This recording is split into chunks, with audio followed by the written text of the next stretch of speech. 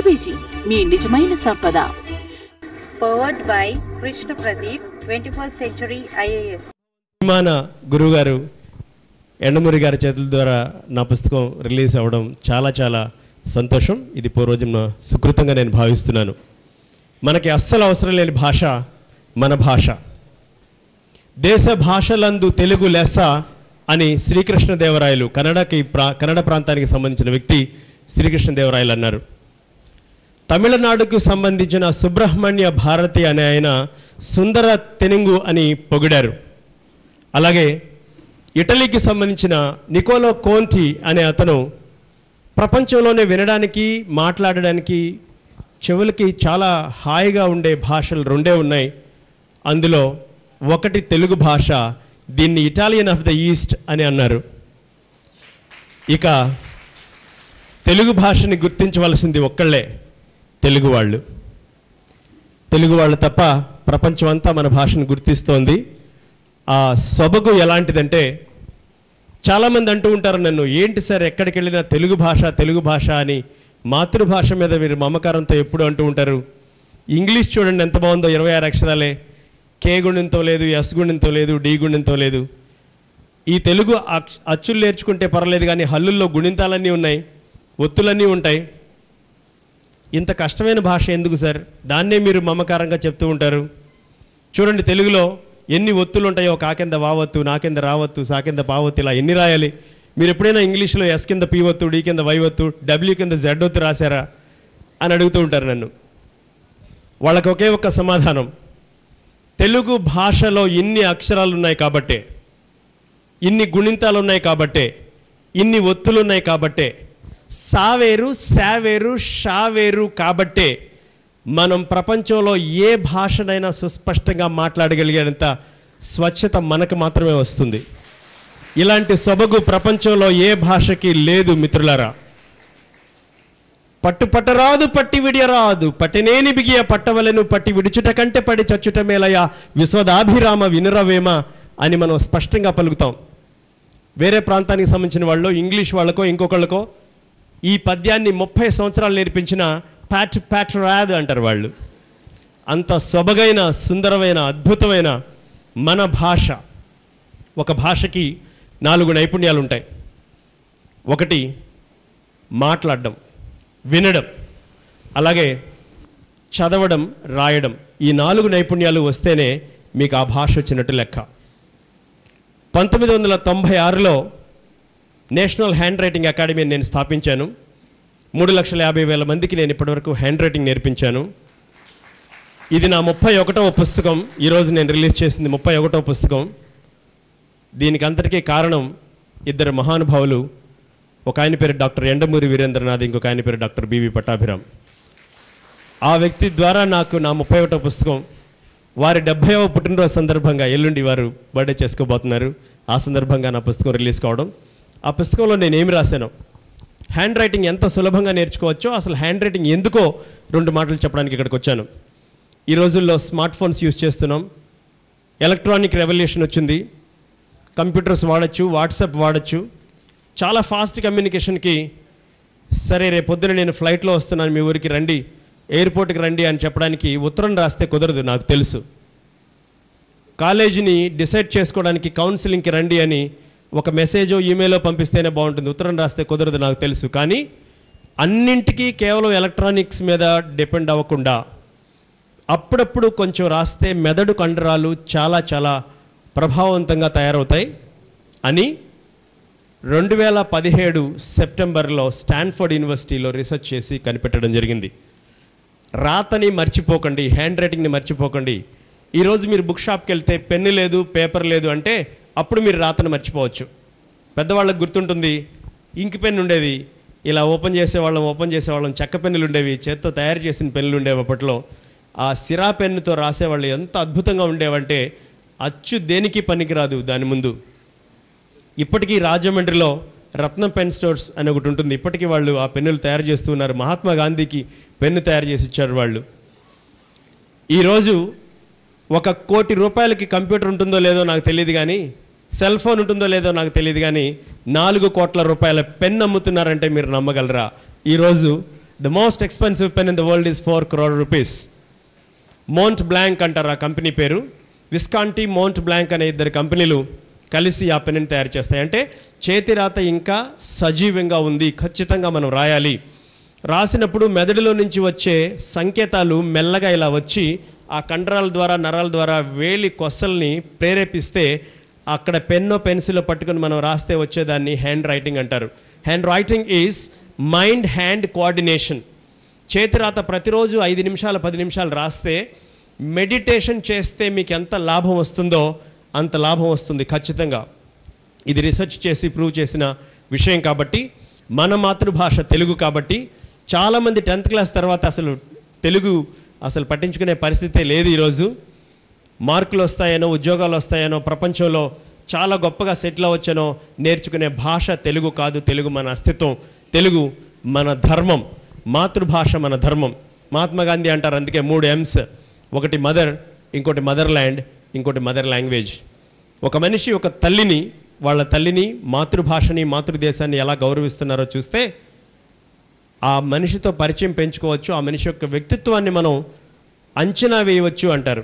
అందులో మాతృభాష కూడా ఉంటుంది. మనం మాతృభాషని ఖచ్చితంగా నేర్చుకోవాలి, ఔపాసన పట్టాలి. ఎవరి మాతృభాషలో వాళ్ళు సుస్పష్టంగా మాట్లాడలేకపోయినా, ముద్రా రాక్షసాలు లేకుండా రాయలేకపోయినా కనీసం భోజనం చేసే అధికారం కూడా వాళ్ళకు ఉండదు. అలాంటి మంచి భాష, అద్భుతమైన తెలుగు భాషని ఎలా రాయాలో, తెలుగు భాష రాసేటప్పుడు మనం తీసుకోవాల్సిన జాగ్రత్తలు ఏంటో నేను కొన్ని స్లైడ్స్లో మీకు తీసుకొచ్చాను. ఒక స్లైడ్ ఉంది. ఈ స్లైడ్ మీరు గమనిస్తే ఒక 0 మీకు కనబడుతుంది పైన. దాని తర్వాత ఎడమ వైపు నుంచి 0, కుడివైపు నుంచి 0. ఎవరైనా సరే వీలైతే ఇంక్ పెన్, లేని పక్షంలో మీరు ball point pen, gel పెన్తో practice చేయొచ్చు. కానీ నా ఫస్ట్ ప్రిఫరెన్స్ ఇంక్ పెన్. ఇంక్ పెన్తో రాస్తేనే మీరు చేతిరాతకి మీ మెదడుకి ఉన్న ఆ రిలేషన్ని మీరు ఖచ్చితంగా పొందవచ్చు. ఒక ఇంక్ పెన్ తీసుకుని ఎడమ వైపు నుంచి 0, కుడివైపు నుంచి 0 అంటే సవ్య దిశలోనూ అపసవ్య దిశలోనూ ఎవరైతే 0ని బాగా రాయగలుగుతారో వాళ్ళకి తెలుగు, హిందీ, ఇంగ్లీషు ఏదైనా సరే, నెంబర్లు కానీ ఇంకొక సింబల్స్ కానీ ఏవైనా సరే అద్భుతంగా వస్తాయి. వీటన్నిటిలోనూ 85% ఈ అక్షరాలు కానీ, సింబల్స్ కానీ, అంకెలు కానీ ఒక 0ని ఎడమ వైపు నుంచి కుడివైపు నుంచి చేయడం ద్వారా మాత్రమే వస్తుంది. కాబట్టి రోజు 1 నుంచి 2 నిమిషాల సేపు ఎడమ వైపు నుంచి కుడివైపు నుంచి 0 ప్రాక్టీస్ చేయాలి. ఎంత వీలైతే అంత గుండ్రంగా ప్రాక్టీస్ చేయాలి. చేతి కండరాలు ఇలా బాగా తిరగడం వల్ల చేతికి మెదడుకి ఉన్న రిలేషన్ డెవలప్ అయ్యి మెడిటేషన్ చేస్తే ఎంత లాభం పొందుతారో అంత లాభం మనం పొందగలుగుతాం.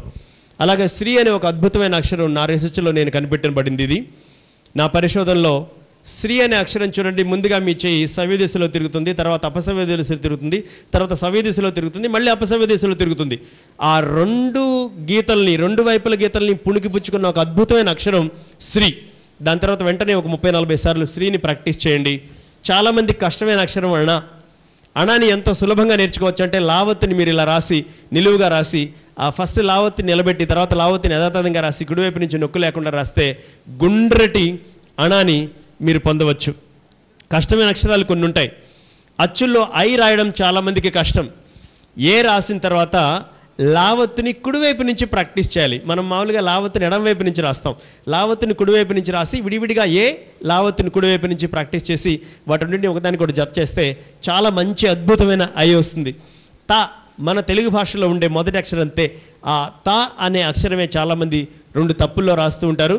తలకట్టు లేని భాగాన్ని వీలైనన్ని సార్లు ప్రాక్టీస్ చేసి దాన్ని ఎక్స్టెండ్ చేస్తే తాగుణింతం చూడండి ఎంత బాగా వస్తుందో. ఏ అక్షరమైనా మీరు తాని అంత అద్భుతంగా రాయొచ్చు. ఇవన్నీ నేను ఇందులో చాప్టర్గా ఎక్స్ప్లెనేషన్తో రాశాను. చాలామందికి చివరి అక్షరం బండిరా రాయడం చాలా కష్టంగా ఉంటుంది. మొదటి అక్షరం ఆకి, చివరి అక్షరం రాకి అంత సంబంధం ఉంది. ఆ ఆని చూడండి, ఆని రాస్తూ రాస్తూ మధ్య భాగంలో టాకి కింద వైపు ఉండే నొక్కుని మీరు ఏర్పరిచి అలాగే ఆని ముగిస్తే ఖచ్చితంగా బండి రాలాగా తయారవుతుంది. చాలా అద్భుతమైన గుండ్రటి రా అనే అక్షరాన్ని మీరు పొందవచ్చు. అలాగే చూడండి, ఇంకొక చాలా ఇంపార్టెంట్ ఫ్యాక్టర్ ఇది. తెలుగులో కానీ, ఇంగ్లీష్లో కానీ, హిందీలో కానీ మీరు ఏదైనా అక్షరాల్ని వరుస క్రమంలో ప్రాక్టీస్ చేయకుండా సారూప్యత ఉన్న అక్షరాలని సపరేట్ చేసి ప్రాక్టీస్ చేయగలిగితే చాలా అద్భుతమైన చేతిరాత మీకు వస్తుంది. చూడండి, ముందుగా 0 అనే భాగాన్ని నేను తీసుకున్నాను మొట్టమొదటిసారి. ఆ సున్నాలో కొంచెం కూడా మార్పు లేకుండా మీరు రా రాసినా, ఠా రాసినా, ఈ రాసినా, యా రాసినా సున్నా భాగం కొంచెం కూడా మారకూడదు. సున్నాలో కొంచెం కూడా మార్పు లేకుండా ఆ సున్నాను అలాగే రిపీట్ చేస్తూ ఆ అక్షరాలను తీస్తే, అక్షరాలను ఏర్పరిస్తే చదివేటప్పుడు చాలా బాగుంది, మంచి చేతిరాత అనే ఒక అభిప్రాయాన్ని మీరు ఇవ్వచ్చు. అలాగే చూడండి, తలకట్టు లేని పా భాగాన్ని వీలైనన్ని సార్లు రాసి దాన్ని ఎక్స్టెండ్ చేస్తే పా అవుతుంది, ఫా అవుతుంది, షా అవుతుంది, వా అవుతుంది, మా అవుతుంది. ఇన్ని అక్షరాలని మనం ఆ తలకట్టు లేని పా అనే భాగం ద్వారా మనం తయారు చేయవచ్చు. అలాగే సా, నా రెండు ఒకేలా ఉంటాయి. ఆ తలకట్టుకి మంచి గ్యాప్ ఇచ్చి రాస్తే సా అవుతుంది, గ్యాప్ లేకుండా రాస్తే నా అవుతుంది. చా రాసినప్పుడు చాలామంది తప్పు చేస్తారు. అడ్డగీత రాసిన తర్వాత కుడివైపు భాగం కొంచెం ఎత్తుగా వెళ్ళాలి. అదే ఎత్తులో రాస్తే కొంచెం ఫాస్ట్గా రాసినప్పుడు అది దాలాగా అయిపోయే అవకాశం కూడా ఉంటుంది. కాబట్టి చా, దా రెండు విడివిడిగా రాయాలంటే స్పష్టంగా చాని ప్రాక్టీస్ చేయాలి. అలాగే ఊలో, డాలో తలకట్టు లేని భాగాన్ని రిపీట్ చేయడం ద్వారా ఊ, అలాగే డా, ఢా గుణింతాలు కూడా మొత్తం మనం ప్రాక్టీస్ చేయవచ్చు. చాలామందికి తెకమక పెట్టే అక్షరాలు కొన్ని ఉంటాయి. ఈ బుక్లో నేను చాలా స్పష్టంగా రాశాను. ఆ మొదటిది రెడ్ కలర్లో మీరు చూస్తే, ఎర్ర రంగులో, అది ఓనో బానో స్పష్టంగా తెలియదు. మధ్యలో కింద వైపు నొక్కు ఉంటుంది. ఆ కింద నొక్కుకి చివరి భాగం సమానంగా ఉంటే ఓ అవుతుంది.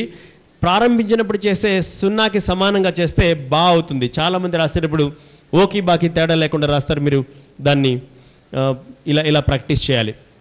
అలాగే తలకట్ల మధ్య ఉండే సారూప్యతని మనం గమనించాలి. ఒక పేజీ మొత్తం ఎవరైనా తెలుగులో రాస్తే ఏ రెండు తలకట్లు చాలామంది ఒకేలాగా రాయరు. ఒక తలకట్టు చాలా పొడుగ్గా వెళ్ళిపోవడం, ఒక తలకట్టు అడ్డంగా రాయడం, ఒక తలకట్టు మూగుడులాగా రాయడం, ఇలా రకరకాల తలకట్ల వల్ల చేతిరాత పాడైపోతుంది. మీరు 10 పేజీలు రాసినా, 20 పేజీలు రాసినా, 40 పేజీలు రాసినా మొత్తం హ్యాండ్ రైటింగ్ ఒకేలాగా ఉండాలంటే, అద్భుతంగా మీ చేతిరాత రావాలంటే, తలకట్టే కాదు, దీర్ఘమే కాదు, గుడి దీర్ఘం ఏదైనా సరే ఒకసారి రాసినప్పుడు దాన్ని ఏ అక్షరానికి జోడించినా సరే అదే విధంగా రాయగలిగితే మొదటి పేజీలో మొదటి లైన్ ఎంత అద్భుతంగా వస్తుందో చివరి పేజీలో చివరి లైన్ కూడా అంతే స్పష్టంగా వస్తుంది. మనకందరికీ బాగా తెలుసు, ఎగ్జామ్ రాసేటప్పుడు ఫస్ట్ మనం ఆ 4-5 లైన్లు సూపర్గా రాసేస్తాం. చాలా చాలా బ్యూటిఫుల్గా ఉంటుంది. మెల్లగా క్రమేపీ 4వ పేజీ 5వ పేజీకి వస్తే పాడైపోవడం, చివరి పేజీలో మనకే అర్థం కాకుండా తయారైపోవడం. దానికి కారణం ఏంటంటే, ఒక అక్షరాన్ని లేదా తలకట్టుని లేదా గుణింతాన్ని మళ్ళీ రాసినప్పుడు అలాగే రాయలేకపోవడమే దానికి ప్రధానమైన కారణం. కాబట్టి దాన్ని చాలా జాగ్రత్తగా తలకట్టులో తేడాలు లేకుండా ప్రాక్టీస్ చేయాలి. అయితే ఇక్కడ మనం గమనించవలసిన విషయం, చేతిరాత వేరు, అచ్చు వేరు. అచ్చులో మీరు తలకట్టు చూస్తే టిక్ మార్క్ లాగా ఉంటుంది. చాలాసార్లు మనం చేతిరాతలో టిక్ మార్క్ పూర్తిగా రాయకుండా కుడివైపు భాగం మాత్రమే రాస్తాం. ఏ అక్షరమైనా సరే చేతిని పైకెత్తి తలకట్టు రాస్తే పూర్తి తలకట్టు రాయవచ్చు. చేతిని పైకెత్తకుండా రాస్తే కుడివైపు భాగం మాత్రమే రాయొచ్చు. కానీ ఏటవాలుగా ఉండే గీతలు మాత్రం కొంచెం కూడా తేడా రాకూడదు. అందుకే నేను ఉదాహరణగా కింద పా, వా అనే అక్షరాలు ఇచ్చాను. సా రాసినప్పుడు చేతిని పైకెత్తుతాం కాబట్టి పూర్తి తలకట్టు, నా రాసినప్పుడు చేతిని పైకెత్తకుండా రాస్తాం కాబట్టి కుడివైపు గీత, ఏటవాళ్ళ గీత అలా రాయడం మంచిది. అలాగే ఇది చాలా చాలా కన్ఫ్యూజింగ్ లెటర్. పైన మీరు చూస్తే ఎర్ర అక్షరం, అది సా అంటే సాలాగా కనిపిస్తుంది, గు అంటే గూలాగా కనిపిస్తుంది. సా రాసినప్పుడు 2 గీతల్లో రాయాలి, గు రాసినప్పుడు 3 గీతల్లో రాయాలి. సా రాసినప్పుడు మొదటి నొక్కు కంటే కొంచెం ఎత్తులో రాయాలి, గు రాసినప్పుడు మొదటి తలకట్టు లేని భాగం రాసి చేతిని పైకెత్తి తలకట్టు రాసి అప్పుడు చేతిని పైకెత్తి కొమ్ము భాగం రాస్తే సా, గు ఇనే 2 అక్షరాలకి స్పష్టమైన వ్యత్యాసాన్ని మీరు చూపించగలుగుతారు. చాలామంది చేతిరాతలో నేను చూశాను, ఒత్తు భా, ఒత్తు చా 2 ఒకేలాగా ఉండడం నేను గమనించాను. భాలో సున్నా స్పష్టంగా ఉండాలి, చాలో అడ్డగీత స్పష్టంగా ఉండాలి. ఆ చాకి అడ్డగీత కంటే కుడివైపు భాగం కొంచెం ఎత్తుగా రాసినప్పుడు చా చాలా స్పష్టంగా కనపడుతుంది, భా చాలా స్పష్టంగా కనిపిస్తుంది. అలాగే పాత రోజుల్లో నేను చూసేవాడిని, ఒక 60-70 సంవత్సరాల క్రితం డాక్యుమెంట్స్ నేను తెప్పిస్తే గొలుసు కట్టు రాత అని ఉండేది. చాలా అందంగా రాసేవాళ్ళు పాత రోజుల్లో. కానీ ఈ రోజుల్లో మనం గొలుసు కట్టు రాత రాయకపోవడమే మంచిది. ఎందుకంటే దానికి చాలా చాలా శిక్షణ అవసరం, చాలా చాలా ప్రాక్టీస్ అవసరం, చాలా అభ్యాసం అవసరం. ఆ మహానుభావులు అద్భుతంగా ఆ గొలుసు కట్టు రాత రాశారు. ఇంగ్లీష్లో కర్సివ్ హ్యాండ్ రైటింగ్ అని ఉంటుంది, కానీ తెలుగులో మనం పా రాసినప్పుడు చేతిని పైకి లేపకుండా రాస్తామంటే అది వా అయిపోతుంది. కాబట్టి వీలైనంత వరకు గొలుసు కట్టు రాత రాయకుండా స్పష్టంగా ఏ అక్షరానికి ఆ అక్షరాన్ని చేతిని పైకి లేపి గుండ్రంగా పుష్టిగా రాస్తే అందమైన చేతిరాత మీ సొంతం అయిపోతుంది. అలాగే తెలుగు భాషని ఎట్టి పరిస్థితుల్లో ఎడమ వైపుకి కానీ కుడివైపుకి కానీ వంచకూడదు. 90 డిగ్రీల కోణంలో రాయాలి, నిటారుగా రాయాలి. ఒక అక్షరం గుండ్రంగా ఉన్నప్పుడు లేదా ఒక బంతిని తీసుకుంటే ఆ బంతి కుడివైపుకి వంగిందా ఎడమ వైపుకి వంగిందా అని మనం చూపించడం కష్టం అవుతుంది. అలాగే అంటే నిటారుగా ఉన్న అక్షరాలు గుండ్రంగా ఉంటాయి. కాబట్టి గుండ్రంగా పుష్టిగా ఆరోగ్యకరంగా ఉన్న అక్షరాలతో చాలా అందమైన చేతిరాతని సృష్టించవచ్చు. మెల్లగా ప్రాక్టీస్ చేసి 0 దగ్గర నుంచి కన్ఫ్యూజింగ్ లెటర్స్ని అవాయిడ్ చేసేసి ప్రతిరోజు ఒక 10-15 నిమిషాలు మన మాతృభాషని మనం పట్టించుకోకపోతే పరాయి వాళ్ళు ఎందుకు పట్టించుకుంటారు? సో ఈ సందర్భంగా ఈ ఇన్స్ట్రక్షన్స్ అన్నీ నేను జోడించి ఈ సర్వే జన లిఖినో భవంతు అనే పుస్తకాన్ని నేను చేయడం జరిగింది. అండ్ ఇది మొట్టమొదటి పుస్తకం. నేను 30 పుస్తకాలు రాసినా సరే ఈ పుస్తకం యొక్క ప్రత్యేకత ఏమిటంటే ఈ పుస్తకాన్ని నేను కమర్షియల్ ఎలిమెంట్స్ లేకుండా కేవలం ప్రొడక్టివ్ కాస్ట్ అంటారు, నేను తయారు చేయడానికి ఎంత అయిందో అంతే ప్రైస్కి ఎవరికైనా ఇంట్రెస్ట్ ఉంటే ఈ పుస్తకాన్ని 10 రూపాయలకి దాటకుండా కేవలం 10 రూపాయల్లో నేను ఈ పుస్తకాన్ని నేను ఇవ్వడానికి రెడీగా ఉన్నాను. ఎవరికైనా ఇంట్రెస్ట్ ఉంటే నేను హైదరాబాద్లో హ్యాండ్ రైటింగ్ అకాడమీని రన్ చేస్తున్నాను. These are my numbers. And ఎవరైనా దీనికి కాల్ చేస్తే I can send any number of copies, 50 కాపీలు, 100 కాపీలు, 1000 కాపీలు. నేను చాలా కాపీస్ ప్రింట్ చేసి తెలుగు వాళ్ళందరికీ అందించాలనే ఒక సత్సంకల్పంతో ఈ కాపీని చేయడం జరిగింది. ఒక అద్భుతమైన రోజు యండమూరి గారి పుట్టినరోజు సందర్భంగా 70వ పుట్టినరోజు సందర్భంగా ఈ పుస్తకాన్ని రిలీజ్ చేయడం జరుగుతుంది. And if you have 1-2 questions, మీరు ఏదైనా 1-2 ప్రశ్నలు ఏమైనా ఉంటే.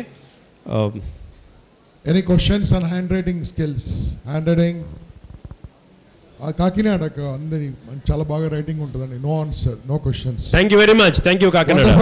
Thank you Kakinada. This is Mallikarjunarao గారు ఇవ్వడం జరిగింది. Hand writing expert. వీరు ఈ వృత్తిలోకి హ్యాండ్ రైటింగ్ స్కిల్స్లోకి ఎంతోమందిని డెవలప్ చేశారు. ఈరోజు మీకు ఒక విషయం తెలుసా?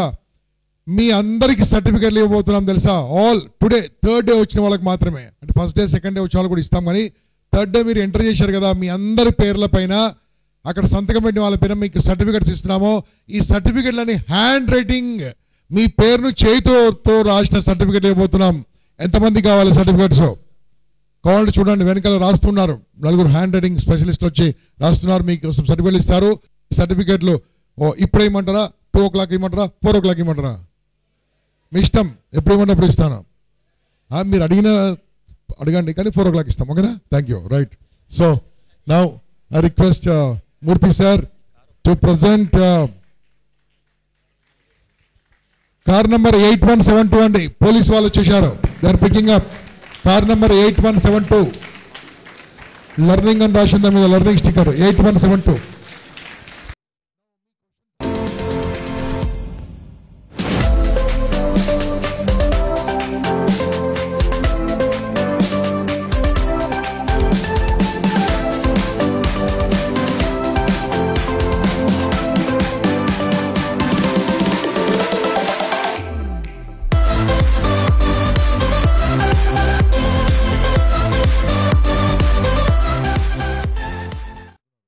भारत माता के, भारत माता के, भारत युवा शक्ति के।